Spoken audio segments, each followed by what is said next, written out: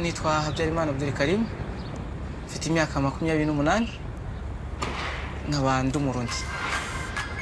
Ndi umutoza nkaba nigisha abana mu Rwanda kugendera kuri skate. Ku bantu bakuze abenshi cyane abana akenshi ari usanga umwana aje kwiga nta mbaraga afite ugasanga ari faible mu buzima. Natangiye kwiga skateboard mfite imyaka 9. Ndakuvuga umukino wa skate abantu barawukunda cyane kandi no mukino bishimira cyane. Ubwo abenshi ukuntu bambona ukuntu mukina bakunda kubona ukuntu nsimbuka, ukuntu nkora ama freestyle, ibintu nkora n'ukuntu ntambuka birabashimisha cyane. Mbo abenshi bigatuma bumva ko bankigana bakaza nkabigisha bagakora nanjye ibyo nkora.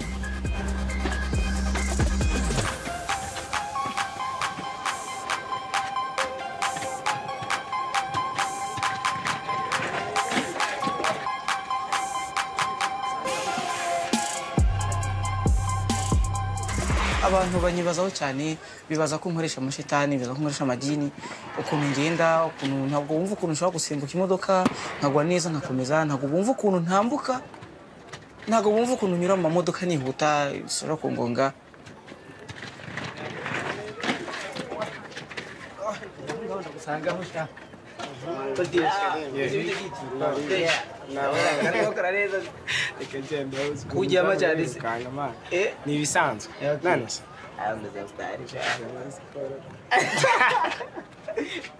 He's not crazy.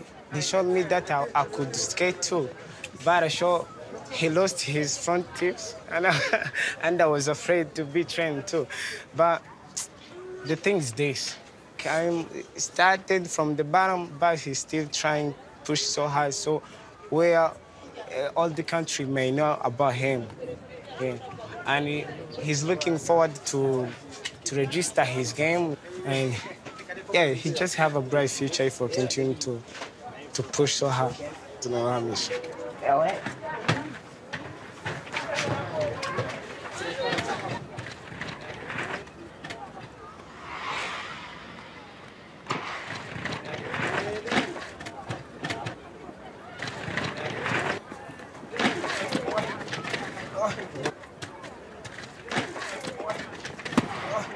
Naje hano mu Rwanda nje maze kumara kwiga nsaba ababyeyi ko najya hanze y'igihugu nkajya gushakisha ubuzima.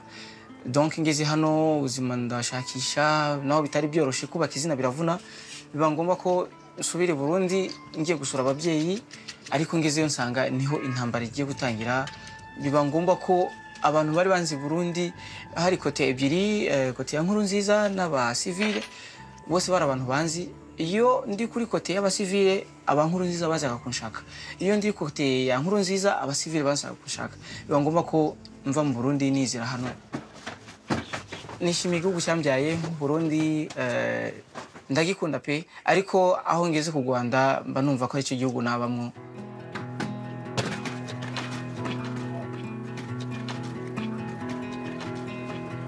Hano mu Gakinjiro nturanye n'abanyamahanga batandukanye, hari Abaganda, Abanyakenya, Abarundi, Abatanzania, hari abanyamahanga batandukanye kandi bakora imirimo itandukanye.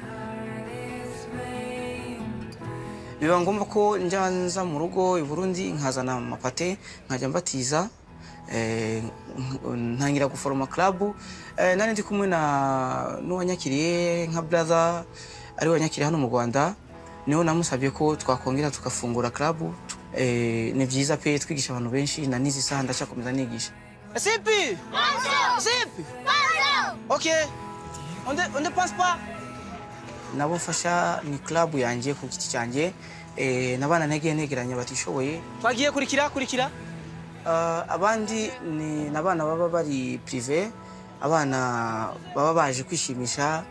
Nkagerageza kuvugana n'ababyeyi ko abana bashaka kwiga skate, nkabaca amafaranga y'amafaranga mbonye, nkafasha babandi batishoboye, nkabagura amakaye, nkabagura imyenda yo kwambara, nkagerageza nanjye nayo nibikaho kwifashisha ngewe n'umuryango wanjye. Sipi! Okay.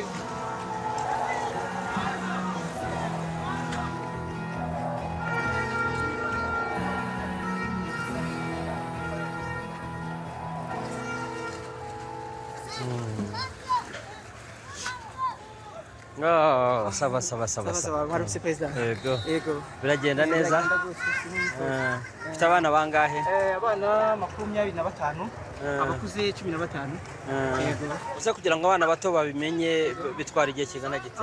Abana bashaka gufata nk'icyumweru kimwe gusa bakaba batangiye kugira equilibre mu maguru yabo.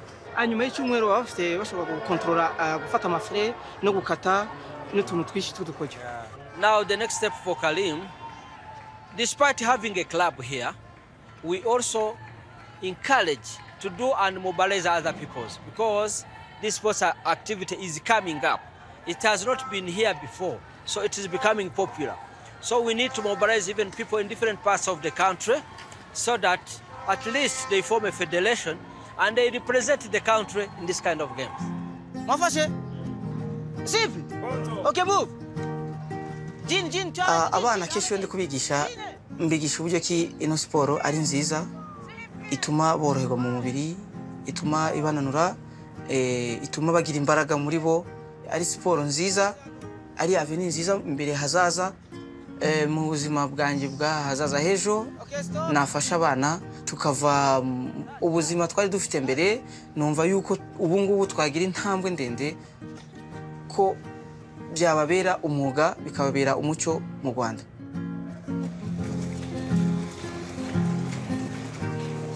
Cool guys, Sipi! Okay.